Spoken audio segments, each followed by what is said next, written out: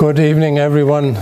I think that those who tell terrible lies have to confess their sins to a bishop, and Bishop Dunn is here tonight, so maybe he can make an appointment with Father Doug. So I thank Father Doug for his invitation, and I felt a bit nervous about all of this, but I had a dry run at lunchtime, and it seemed to go okay. About 30 years ago in the Philippines, I met a man from this diocese, a layman named Danny Gillis. He was working with the Scarborough Foreign Missionaries in Mindanao, in the southern Philippines. And I met him in Cebu when I was in charge of a small Columban formation house. And I invited him over to speak to our students about his experiences as a lay missionary. And I knew he had his bagpipes with him. And I invited him to bring over the pipes and to play them for us, which he did. But unfortunately, I had a visitor who suffered from migraine. And this triggered off an attack of migraine. And clearly, Danny had never heard that we Irish gave the bagpipes to the Scots as a joke. And the Scots haven't seen the joke yet. But the theme for this talk that I've chosen is a quotation from Blessed John Henry Newman. I have my mission.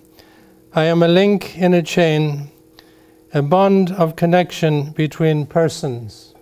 And Newman also has a connection with my native city of Dublin, because he was invited by the bishops of Ireland to be rector of the proposed Catholic University in Dublin in 1854. But he left after 4 or 5 years. The venture never really worked out for a number of different reasons. But he has that strong connection with my city.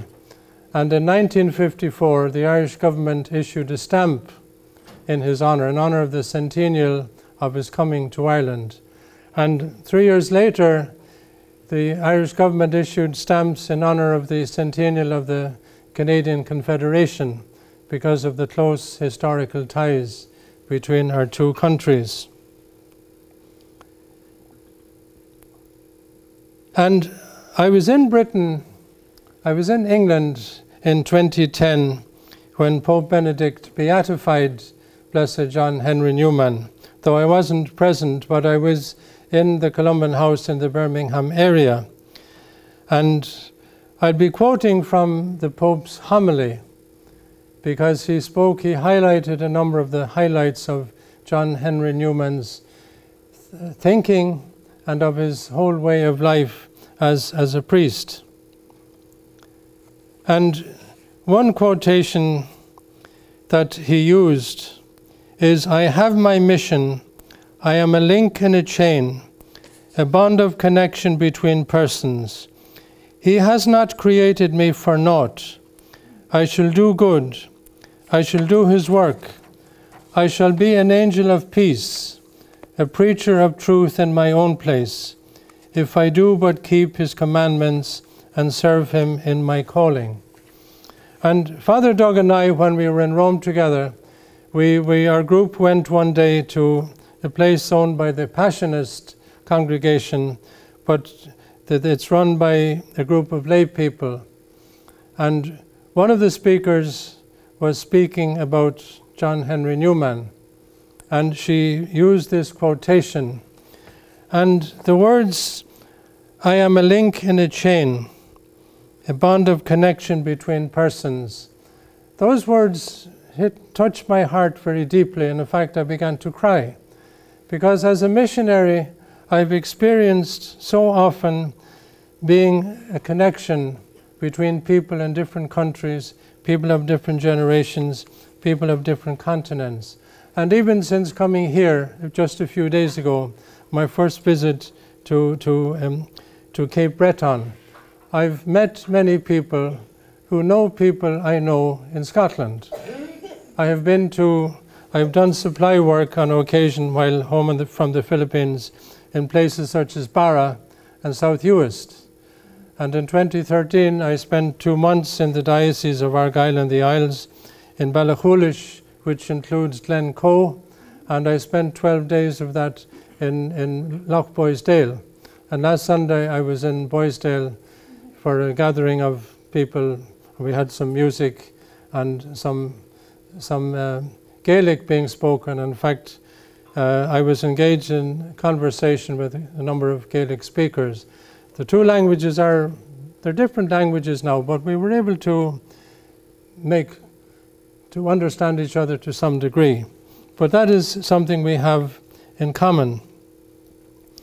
But these words of John Henry Newman, they struck me very deeply. And then the words, "I shall be an angel of peace, a preacher of truth in my own place, if I do but keep his commandments and serve him in my calling." Now, I am from Ireland, and as you know, for centuries there has been conflict in what is now Northern Ireland. And it has its origins in the early 1700s, when the Catholic Irish were driven from their lands in Ulster, the whole province, and most of those lands were given to Presbyterians from Scotland. Some were given to Anglicans from England. And that is the origin of the tension and the conflicts from time to time since then, because the descendants of the settlers still have a sense of loyalty to the crown, and most of the Catholics do not. But there was very severe conflict from the early 1970s until the Good Friday Agreement in 1998.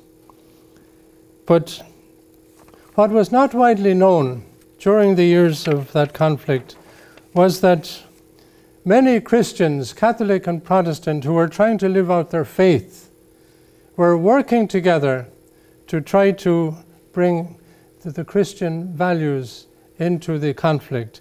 One example at one end was the leaders of the churches, the leaders of the Catholic, Anglican, Presbyterian, Methodist churches. They met regularly together to pray and to talk, even though they would have had different political views. And they went to some other countries to give their views on the conflict. But also at the ground level, there were many priests and Protestant pastors working together in an ecumenical ministry, and one ministry was specifically to families that had lost members through pure sectarianism. And one friend of mine, Father Jerry Reynolds, he's died some years ago, a Redemptorist. He was from the Republic, but was in Belfast for many years. And the Redemptorist monastery is on the line between a predominantly Catholic and nationalist area, and on the other side a predominantly Protestant and Unionist area. And the Protestant area was just at the back of their monastery. And when Father Jerry went into this ministry, he was working with the Protestant pastor. And their first call as a team was to a family where the husband, a taxi driver, a Protestant, who had been murdered simply because he was a Protestant. And Father Jerry had never been in a Protestant home in Belfast, despite living there for some time. And he was nervous. But when he entered the home of the widow, she put her arms around him and said, "I'm so happy that you came." Now, this was going on in many parts of Belfast and other places where there was this ministry by people living out of their faith, living out of their deepest identity. They would have been nationalists and unionists in their politics. They would have been Catholics and Protestants, but their deepest identity was their Christian faith and their baptism. That's what they were living out of. And I have a confrere from Northern Ireland. He's a class behind me, Father Peter O'Neill. Peter is from County Tyrone, and he grew up in a farming area. And he was delivered by a neighbour who was a midwife and happened to be a Protestant. And Peter's mother did not think he would live and asked the midwife to baptize him. So he was baptized by a Protestant midwife. Fast forward many decades, when this Protestant neighbor, the midwife, died, Father Peter was one of those who carried her coffin. Now, this kind of thing was going on in Northern Ireland all through that conflict. And I do know that some of those involved in the talks that led to the Good Friday Agreement, I do know that at least some of those involved were trying to live out of their Christian faith. People on both sides. They wanted peace, and they wanted to do what was right. And one of those involved was a classmate of mine. We went through school together. He was a senior civil servant in the office of the Taoiseach, the Irish Prime Minister. And he was involved with Northern Ireland talks since the early 80s.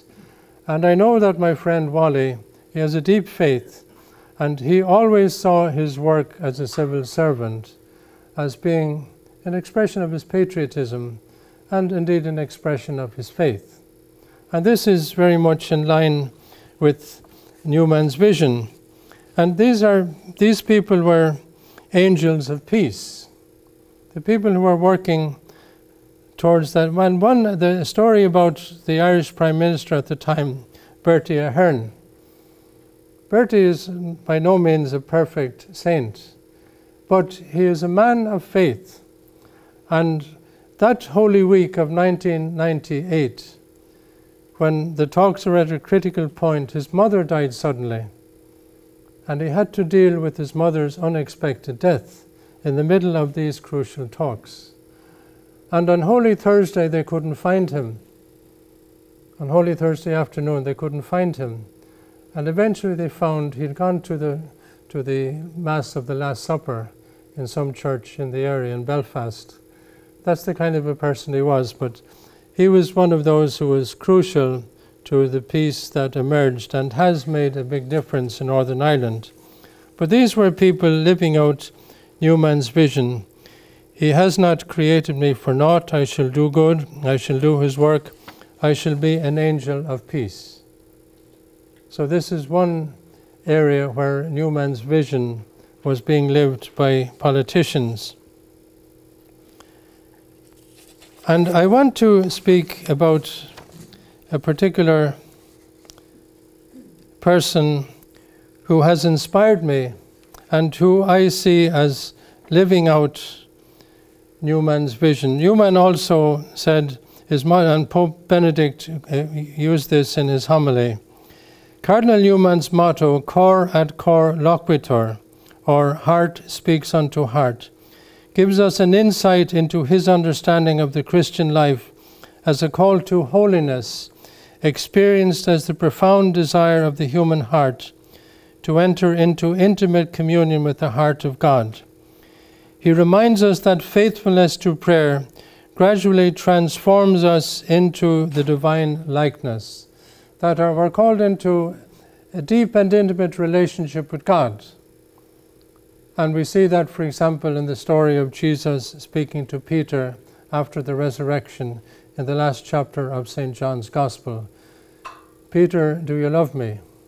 Yes, Lord. Feed my lambs. Peter, do you love me? Yes, Lord. Tend my sheep. Peter, do you love me? And at this stage, Peter was becoming disturbed. Feed my sheep. What Jesus was calling him into, above all, was an intimate relationship with him. And it was in that context of that intimate relationship that Peter went out to do his ministry and to die for the Lord, to die for the faith. And I want to speak about a man in whom I see the living out of that gospel incident and the living out of the vision of Blessed John Henry Newman. This man has Canadian connections, though he was from Pakistan. He was a politician named Clement Shahbaz Bhatti, and he was born in 1968 and was assassinated on the 2nd of March 2011 in Pakistan, outside his mother's home. He just left her home, was getting into his car when he was assassinated. And he was the first ever Christian to be appointed to the cabinet in Pakistan, and he was given responsibility for minorities that included Christians. Christians form no more than 2 or 3% of the population, and the vast majority would be poor. Some of them very, very poor. But he paid a visit to Canada as a minister in 2009, and he met with the then Minister for Immigration, Jason Kenney, and the two became good friends. And Jason Kenney met him first in Pakistan in 2009. And Jason Kenney wrote, "I immediately realized that he was a remarkable man, filled with courage and profound Christian faith. He described for me the plight of all the persecuted minority communities of Pakistan and his efforts as the first non-Muslim Pakistani cabinet minister to defend the afflicted." And Mr. Bhatti visited Ottawa in 2011, early in 2011. And Jason Kenney expressed his fears to the then Prime Minister Stephen Harper that Shahbaz Bhatti would be assassinated. Not, of course, in Canada, but back home. And he tried to persuade Mr. Bhatti to stay in Canada until things had quietened down. And that January of 2011, the governor of Punjab, a Muslim, who was working for the rights of minorities, was assassinated by one of his own bodyguards. So this was the situation at the time. His name was Salman Taseer, and he was a Muslim. But Shahbaz Bhatti said to Jason Kenney, when he was invited to stay in Canada for the time being, he said, "I know the way of the cross, and I am called to follow it. If I do not go back, who will defend the defenseless? Who will be a voice for the voiceless?" Now this is a politician speaking about knowing the way of the cross and knowing the consequences for him, the possible consequences of going back to Pakistan. And Mr. Kenney said, "We paid a tearful goodbye to one another. I had at the time the sense of a man preparing to embrace martyrdom." And 2 weeks later, that's exactly what Shahbaz Bhatti did. He embraced martyrdom. And it was because of the way he was trying to live the gospel as a politician, working on behalf of the poor and of minorities. And Jason Kenney wrote further, "Having known and worked with Shahbaz remains one of the great honors of my life. I have joined other Catholic legislators in writing to the Holy See to endorse a cause for his beatification." Now that cause was formally begun by his own diocese of Islamabad, Rawalpindi in 2016. And Shahbaz Bhatti wrote a testimony, and I will read part of it. And for me it reflects, again, the words of Newman. "I have my mission. I am a link in a chain, a bond of connection between persons. He has not created me for naught. I shall do good. I shall do his work. I shall be an angel of peace, a preacher of truth in my own place, if I do but keep his commandments and serve him in my calling."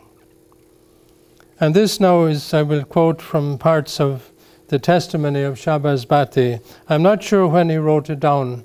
It may be not too long before his death. He said, "I was born into a Catholic family. My father, a retired teacher, and my mother, a housewife, raised me according to Christian values and the teachings of the Bible, which influenced my childhood." And we see there the connection, the link in the chain. Shahbaz Bhatti received his faith and his values from his parents. And then he wrote, "Since I was a child, I was accustomed to going to church and finding profound inspiration in the teachings, the sacrifice, and the crucifixion of Jesus. It was his love that led me to offer my service to the church. Now, he was only 13 then, but he had this deep sense of vocation. And he wrote, I remember one Good Friday when I was just 13. I heard a homily on the sacrifice of Jesus for our redemption and for the salvation of the world. And I thought of responding to his love by giving love to my brothers and sisters, placing myself at the service of Christians, especially of the poor, the needy, and the persecuted who live in this Islamic country. And that reflects Cardinal Newman's motto, Cor ad cor loquitur, heart speaks to heart, gives us an insight into his understanding of the Christian life as a call to holiness. So even at the age of 13, Shahbaz Bhatti felt a call to holiness, a call to service, reflecting the love of Jesus shown above all in his sufferings and his crucifixion. He was only 13 when he had that deep sense of vocation. And that vocation was to be a politician and a layman, not to be a priest, but to be a layman. And he wrote, I do not want, when he was asked to take the easier path, just like St. Peter, out of concern for Jesus, when Jesus said, I will have to go to Jerusalem and to suffer. Peter says, no, Lord, don't go there. And Jesus used very strong language, get behind me, Satan. Peter, with goodwill, was trying to lure Jesus away from the mission that the Father had given him. And Shahbaz Bhatti wrote, I do not want popularity. I do not want positions of power. I only want a place at the feet of Jesus. I only want a place at the feet of Jesus. I want my life, my character, my actions to speak of me and say that I am following Jesus Christ. That's what he desired, to be known and seen as a follower of Jesus Christ. And I knew a wonderful Italian priest in Mindanao years ago. He's long since gone to his reward. Father Giuseppe Raviolo. We knew him as Father Joe.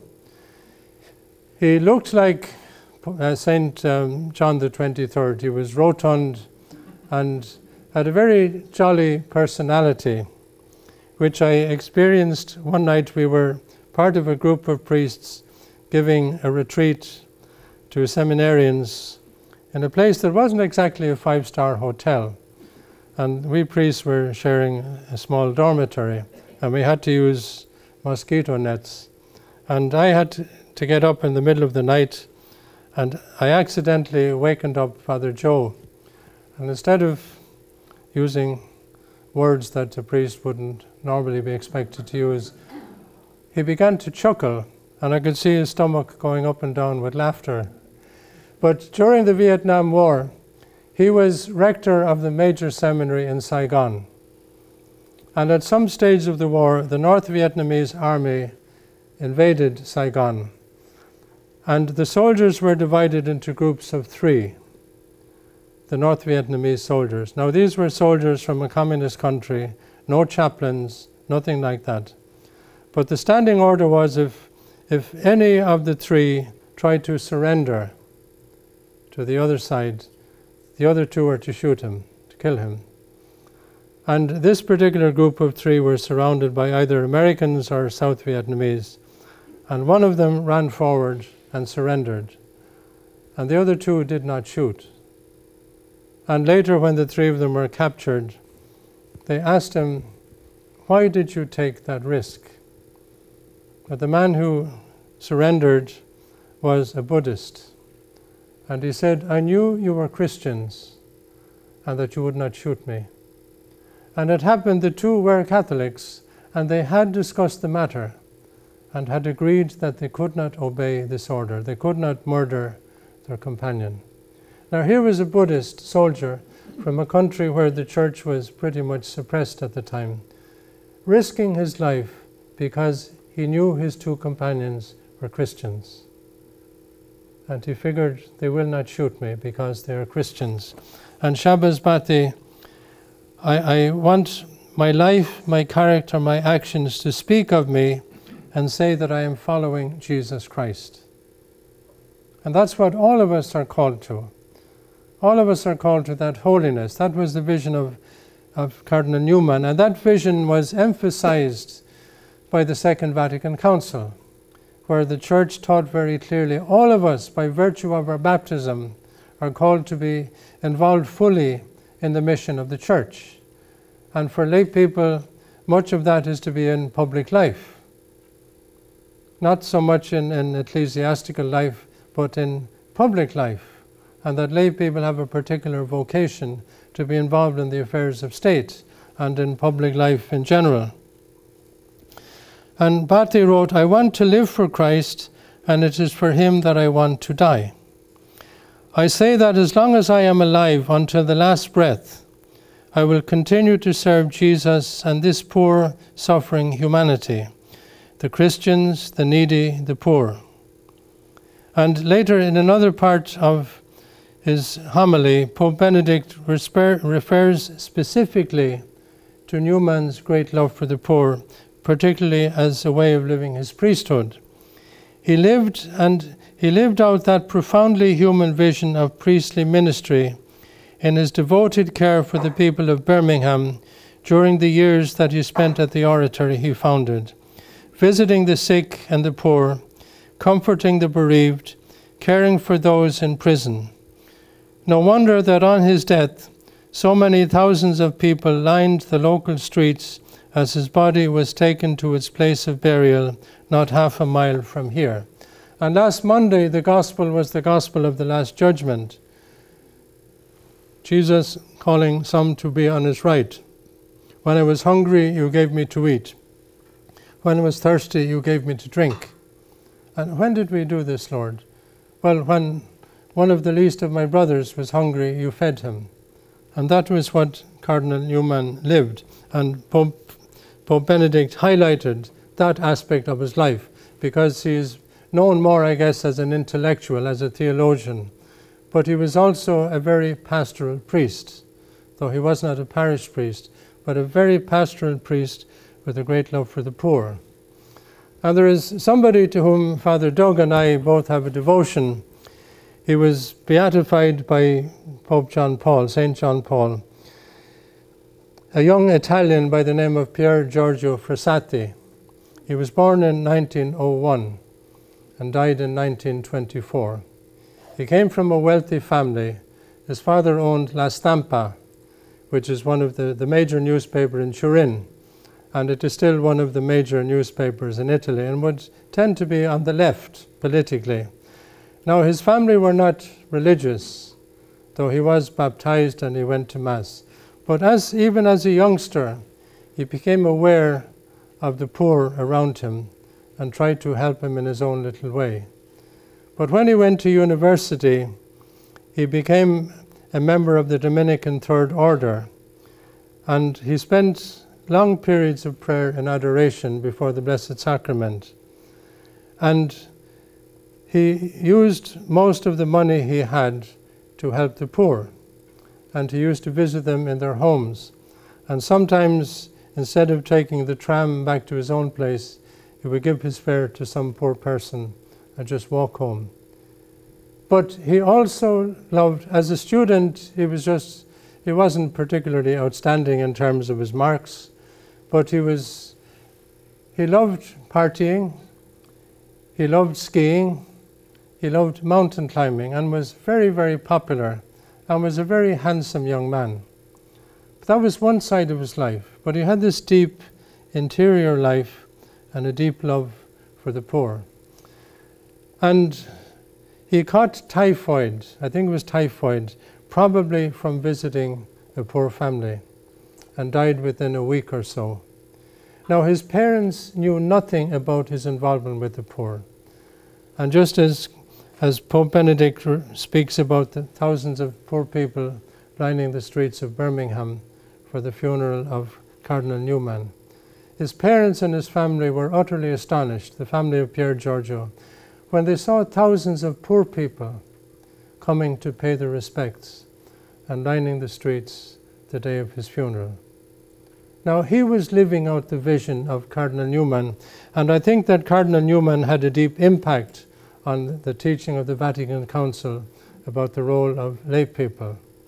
He was just an ordinary university student, but one with an extraordinarily deep spiritual life, and especially a life of prayer before the Blessed Sacrament. But this was pretty much unknown to most people, and unknown particularly to his family. So Shabas Bhatti and Pier Giorgio Frassati, they were both living this vision of Cardinal Newman, which became the vision of the wider church. And Bhatti wrote, "I believe that the needy, the poor, the orphans, whatever their religion, must be considered above all as human beings. I think that these persons are part of my body in Christ, that they are persecuted and that they are the persecuted and needy part of the body of Christ." So he had this sense of the mystical body of Christ, that we're all connected by our baptism, and that the wider people of God were part of the body of Christ and part of his body, and he wanted to serve them. And he finished his testimony with these words, "If we bring this mission to its conclusion, then we will have won a place at the feet of Jesus." This was so much part of his vision, being at the feet of Jesus, like Mary, the sister of St. Martha, being at the feet of Jesus, but not just staying there, but being out among the people of God, serving them. "And I will be able to look at him without feeling shame." He wanted, at the moment of his death, to be able to look Jesus straight in the eye, because he had tried so faithfully to follow him.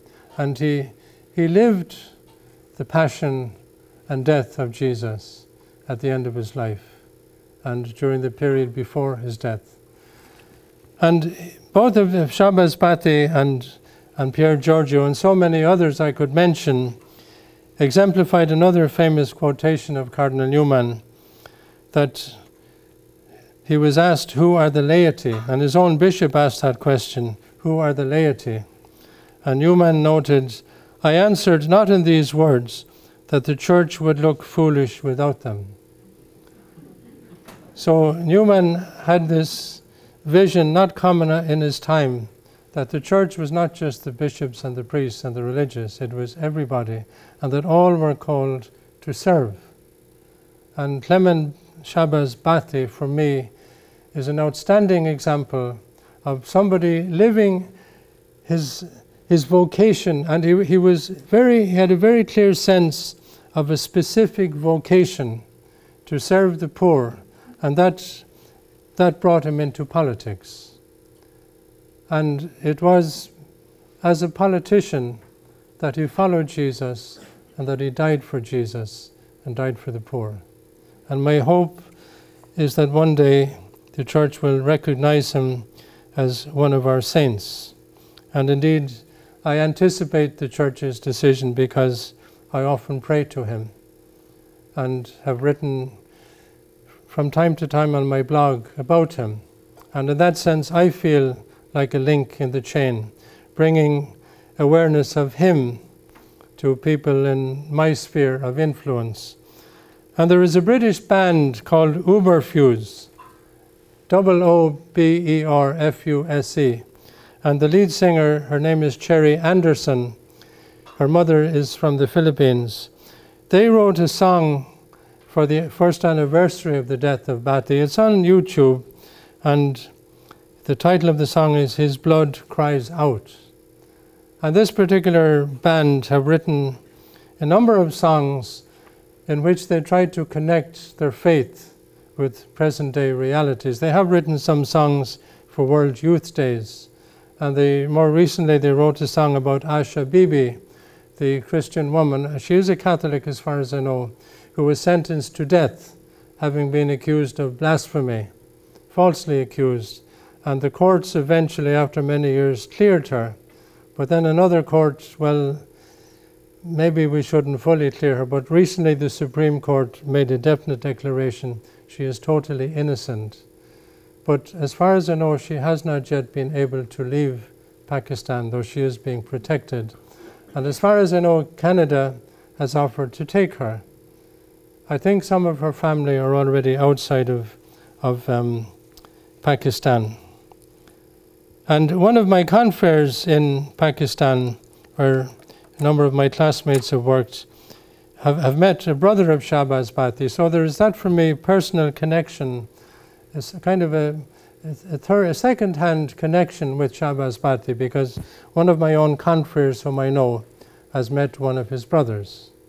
And this gives me a sense of being linked with one of the great martyrs of our time. And Pope Benedict says of Newman, firmly opposed to any reductive or utilitarian approach, he sought to achieve an educational environment in which intellectual training, moral discipline, and religious commitment would come together. And then he quotes Newman, I want a laity not arrogant, not rash in speech, not disputatious, but men who know their religion, and he's using men in the inclusive sense, who enter into it, who know just where they stand, who know what they hold and what they do not, who know their creed so well that they can give an account of it, who know so much of history that they can defend it. Now, I have a friend in the Philippines in whom I see that part of Newman's vision being lived out. She is Dr. Frances Edillo. She's not a medical doctor, she is a biologist, and she is chair of the biology department in the University of San Carlos in Cebu City. It's a Catholic university. And she has done, among other things, she has done a lot of research in Mali, which is one of the poorest countries in Africa. It's kind of in sub-Saharan Africa, but it's very, very poor. And she's done a lot of research on disease-bearing mosquitoes there. Now, she sees her work as a biologist, as an academic person.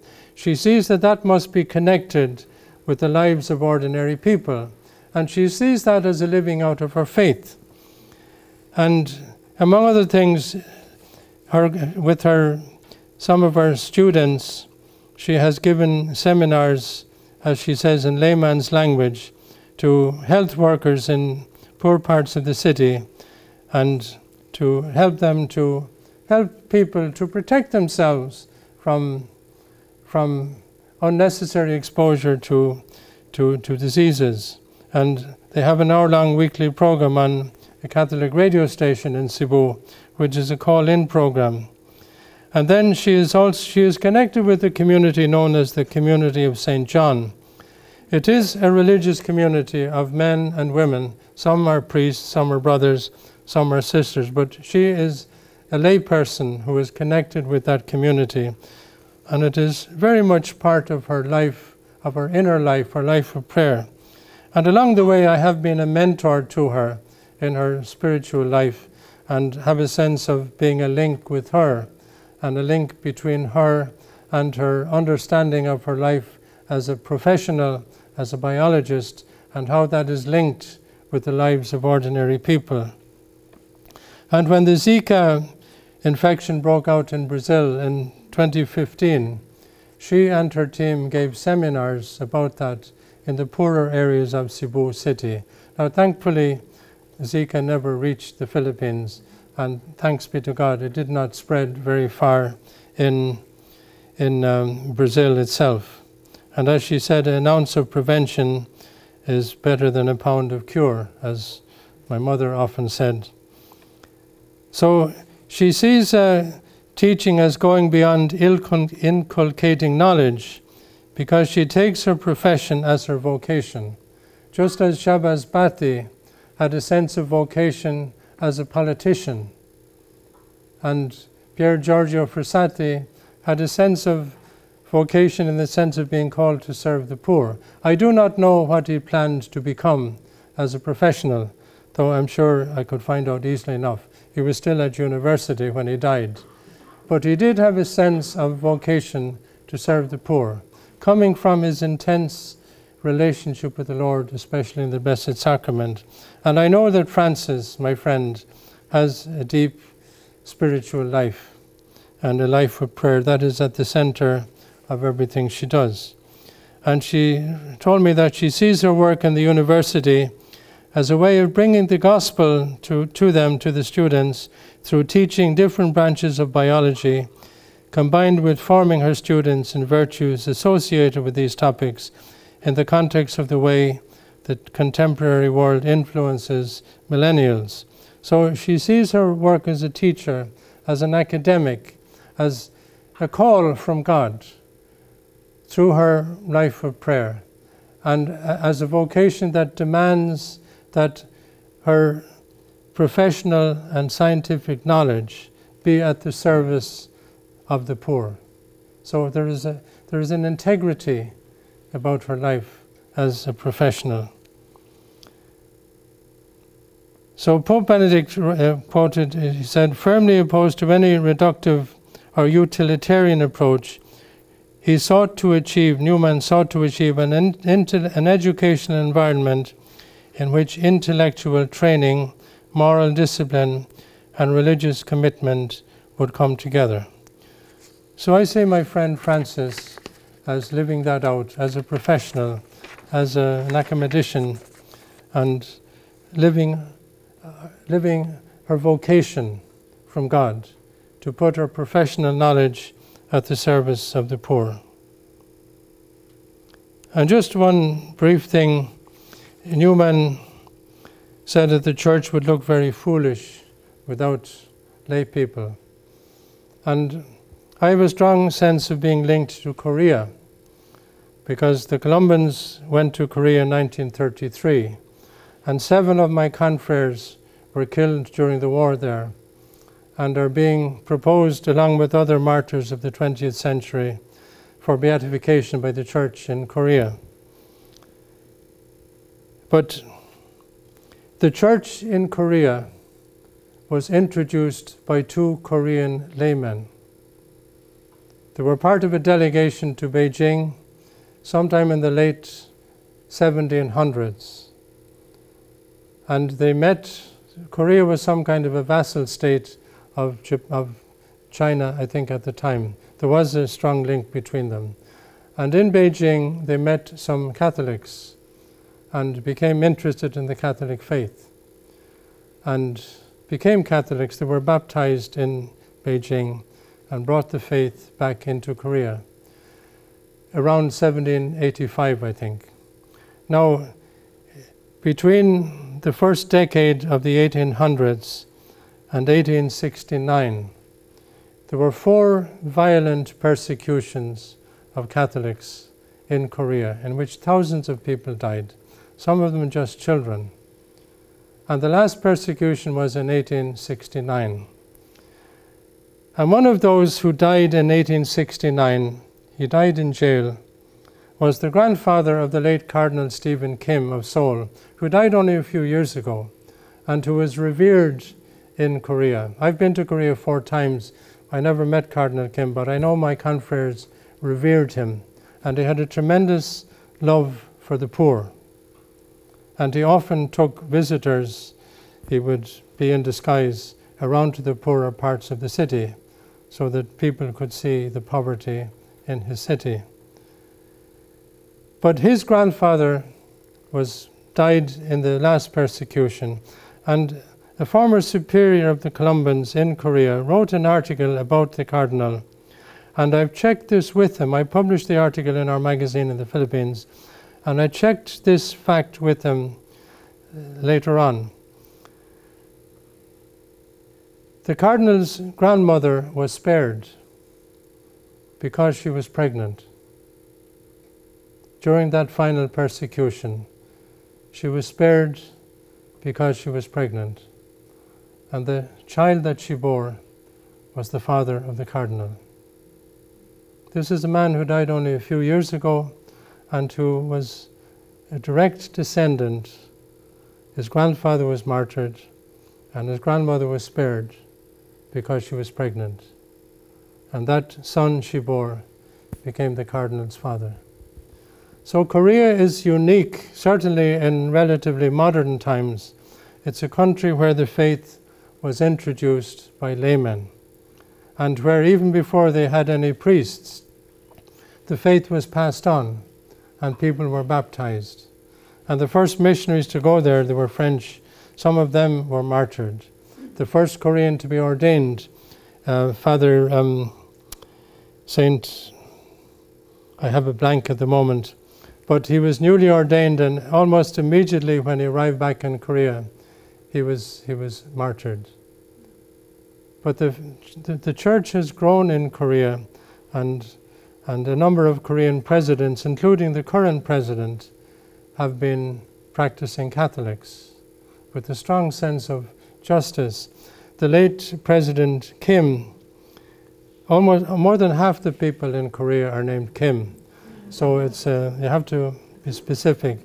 But the previous president, who had been expelled from Korea and attempts had been made on his life, when he was at university, he studied law, but that's where he became a Catholic, and he took the name Thomas More as his baptismal name. And he had a strong sense of justice, a strong sense of living out his Christian life as a politician. And from what I hear from my confreres in Korea, the current president, whose name I can't remember, has a similar vision, that he is trying to live out his faith as a politician. So this is more examples of people living out the vision of Cardinal Newman that became the vision of the Church in the Vatican Council. Now, I want to end with something more local. It's not specifically religious, but at one level, but at another level it is. And it's on the theme, I have my mission, I am a link in a chain, a bond of connection between persons. Some years ago, maybe 20 or 30 years ago, a Canadian priest in the Philippines, Father Dave Warren, gave me a book of short stories by Alistair MacLeod. And I read them all, and just recently I was reading up about him and discovered he had written one novel, No Great Mischief.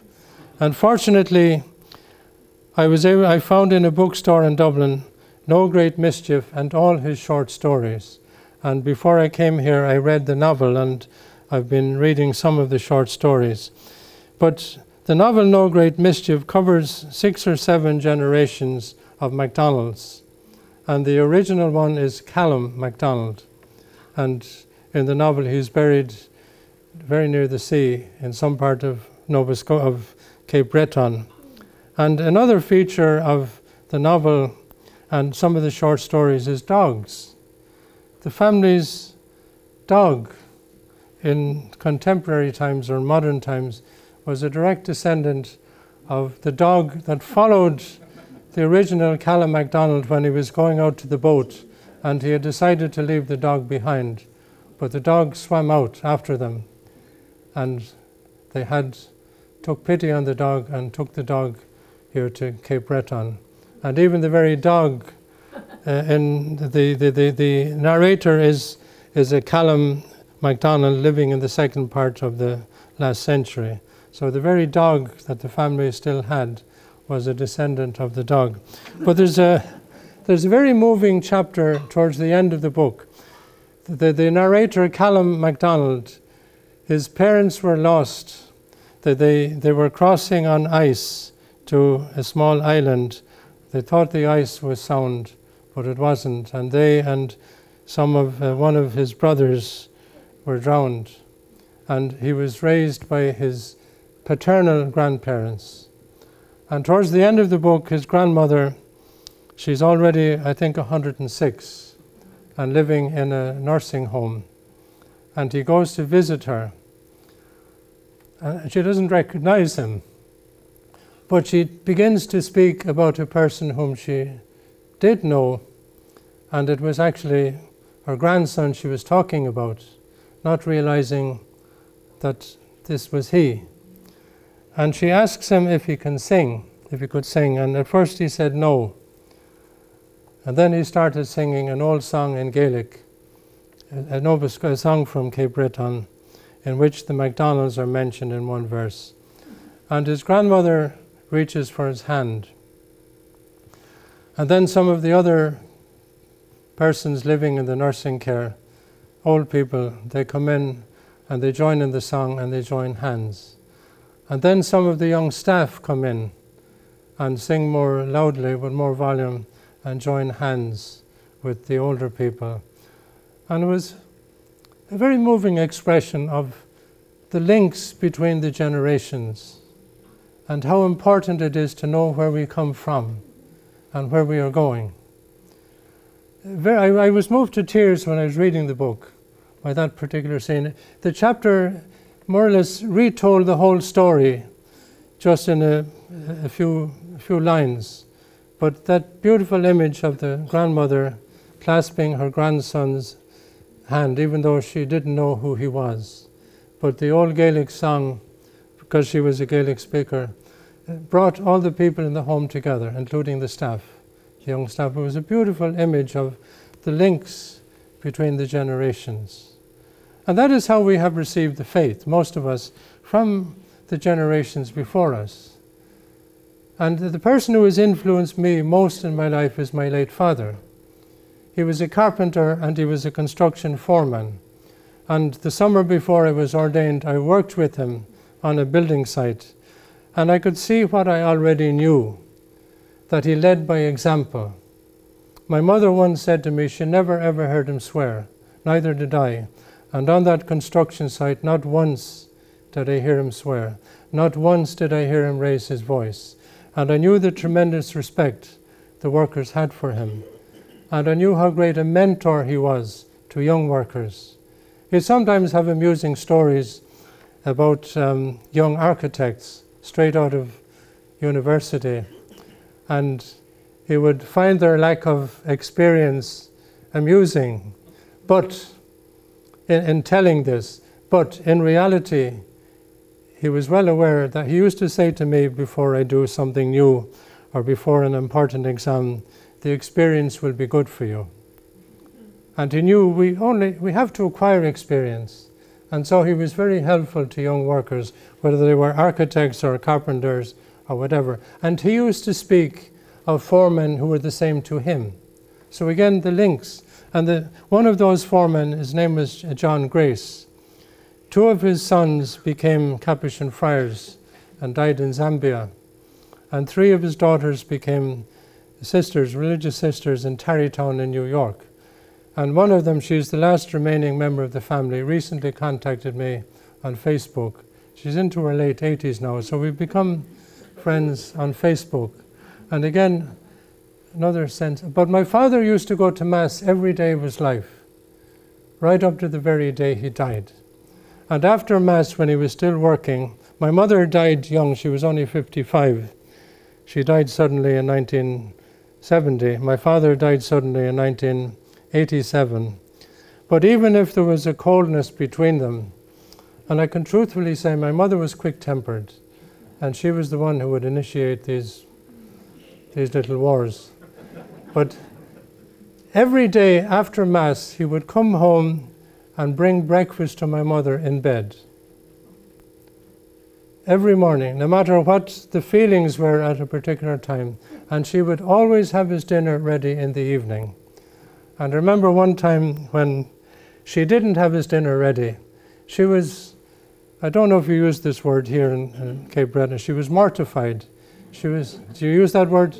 Yes. She was utterly mortified. It was the only time in their married life when she did not have my father's dinner ready. And it was only a little late, and he just laughed. He just laughed, but they were the ways in which they expressed their love, even if the feelings mightn't have been particularly loving at a particular time. But the example of my father, the person you met was the genuine John Coyle. Whoever he met, wherever he met them, he was the same person. There was no guile about him. And he was deeply respectful of everybody he met. He did have a tendency, if he met somebody who didn't speak English well, an occasional visitor, he would tend to shout at them, thinking that the louder I speak, the better chance they'll have of understanding. But again, he was perhaps the main link in forming my faith, the main link from our ancestors and from God himself in forming my faith. And so I am a link in a chain, a bond of connection between persons. And I want to finish with a poem. I think I've gone over time. I want to finish with a poem by the Scottish poet Norman McCaig, who lived from 1910 to 1996. It's a short poem called Country Postman. And the theme is that of Cardinal Newman, not specifically in a faith context, but I am a link in a chain, a bond of connection between persons. And McCaig encapsulates this in his very short poem about a country postman in Scotland. Before he was drowned, his drunk body bumping down the shallows of the Ogleburn, he had walked 15 miles every day, bringing celebrations and disasters and what lies between them to McLarens and McGregors and Mackenzies. Now he has no news to bring of celebrations or disasters, although after one short journey he has reached all the clans of the world. Thank you.